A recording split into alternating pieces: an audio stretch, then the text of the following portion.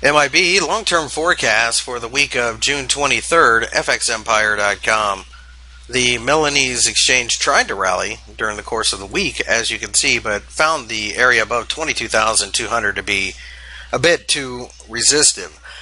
We ended up pulling back and forming a shooting star, which of course signals weakness, but